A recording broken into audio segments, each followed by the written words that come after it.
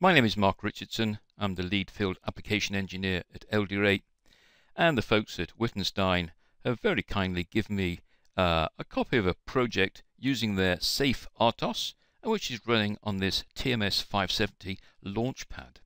And as the code executes, it's basically just toggling a couple of LEDs at different rates.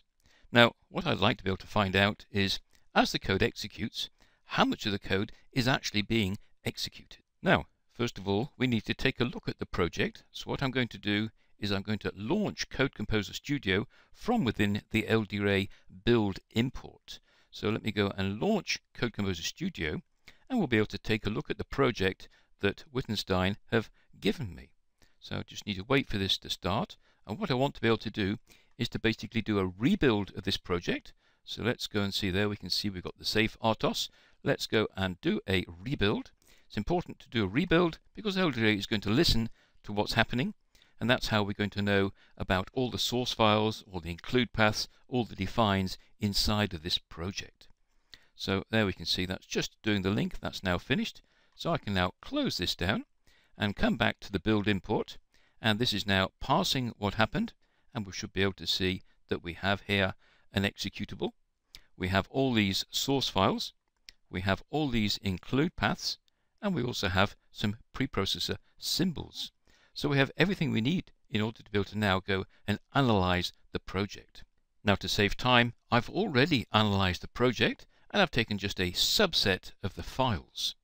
So first of all, let's take a look, and I could look at the coding compliance, but I'm just interested in the structure of the code. So let's go and take a look at a system call diagram.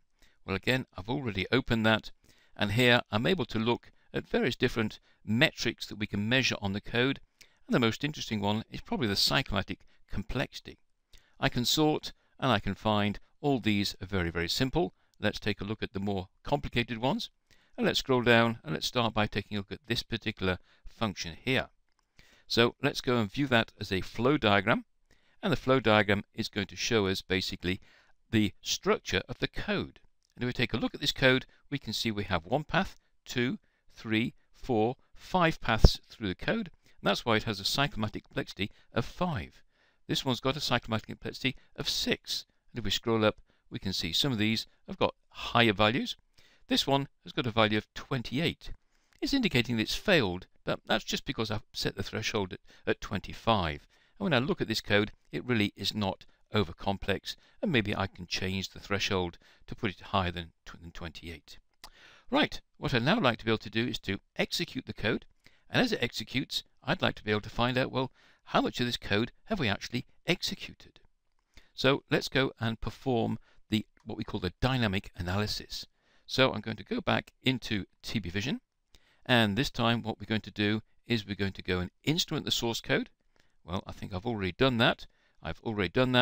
Let's go and perform the build, then let's go and execute it. And finally, we'll get the dynamic coverage analysis. And if I wanted, I could also do the data coupling. But let's go and start that. So that's now going to go and build. And when it does the build, it's basically going to substitute the original code here with the instrumented code. And we should see the build start any minute. Okay, there we can see the build. So quite a few files, just takes a bit of time. And then it's going to execute it on the target. Now, when it executes on the target, I've specified a particular function, and I've said when this function has been executed 10 times, let's stop and get the data off the target. So I could run this for as long as I wanted, but here I'm just going to run it for a few iterations, and then we'll be able to find out how much of the code has been executed. Okay, that's just coming up to the link. There we got the link. Okay, that's now executing on the target. So connecting to my target, downloading, executing. It should now set a breakpoint on a particular function, and we should see that there. It's just set the breakpoint here on that function. That's now been hit 10 times. So now we're uploading the results from the target, and now we'll be able to find out, well, as we executed that code, how much of the code have we exercised? So many ways to be able to view the coverage. We could go and generate various reports. In this particular case, let's go back to our call diagram, and we'll simply do a refresh inside there. So just wait for that to complete. Okay, that's finished. So now let's go back to our call diagram, and this time let's do a refresh. So I think that's the refresh button.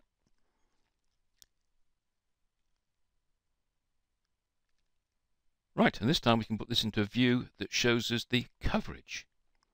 So there we can see we're measuring statement coverage, branch decision coverage. Also off the screen we have MCDC. And let's go and view here the source. Okay, we'll put that over on that side. And now let's go and sort. And there we can see we have a lot of functions with no coverage at all.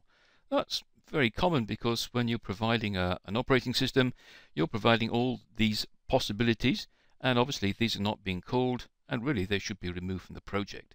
But let's take a look and see where we do have coverage. So here we're able to see we've got 100% coverage. It's more interesting when we come down to these where we haven't got 100% coverage. Let's take a look at this one here, and let's go and view the flow diagram. So there we can see the flow diagram, and we can see very clearly in green the parts of the code we've executed, in red the parts we haven't executed, and in yellow the parts that yes we've executed it, but we haven't exited from every path out of that block of code. And we can basically click on any of these functions, and we can see very clearly that we haven't executed this particular block here. Well, that corresponds to this particular bit of code over here. We take a look at this one. This is also red, and there we can see again we haven't executed this particular block of code. Once again, we can go through and we can take a look at any of these functions, and we can see very clearly what we've executed. Okay, so that was just a short video showing how we can measure structural coverage on a project using the SAFERTOS. If you'd like more information, then please don't hesitate to contact us at LDRA. Thank you.